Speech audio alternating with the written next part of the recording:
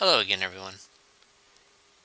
In this video we'll be building a very simple and cheap vacuum chamber from parts you can buy at Lowe's or some other hardware store. We'll be using the vacuum chamber in a future video. Here are the items you'll need.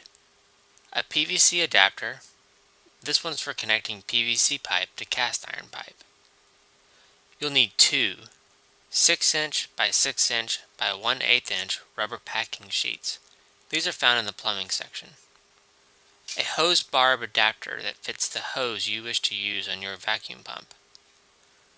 Two sheets of 8 by 10" Lexan plastic. This is sold where the glass sheets are sold.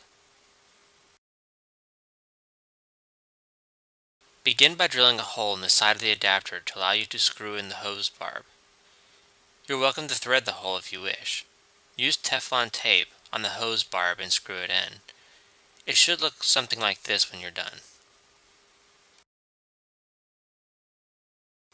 Now take one of the rubber sheets and place it on a flat surface. Place the adapter on top and using a marker, mark off the inside diameter of the adapter. Then remove the adapter and observe the marking. If it is centered, then proceed to cutting out the middle. This step is optional for the bottom sheet. However, I did both so I could see all the way through the chamber. Before we can put this all together, you may want to use some 600 grit sandpaper and smooth out any flashing on the rim of the adapter from when it was molded. You may find that you do not need to do this. However, I found it necessary if I wish to store the vacuum for any length of time. Alright, we're done preparing all the parts, so let's put it together. Start by laying down one sheet of the Lexan plastic. You can leave on the protective layer if you like. Now lay down a sheet of the rubber. Then the adapter. Now place in the item you wish to have the vacuum act upon in the vacuum chamber. Then add on the next sheet of rubber, and then the last sheet of Lexan. Finally, attach your vacuum source and begin pumping out the air. You'll notice that the Lexan will distort and cave in slightly.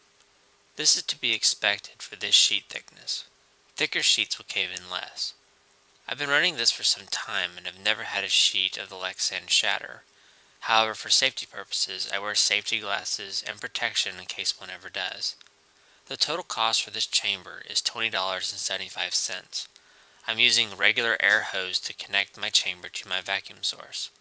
My vacuum source is a 3CFM 2-stage rotary vane vacuum pump made by U.S. General model 66466, bought from Harbor Freight for $150. It's capable of reaching 25 microns.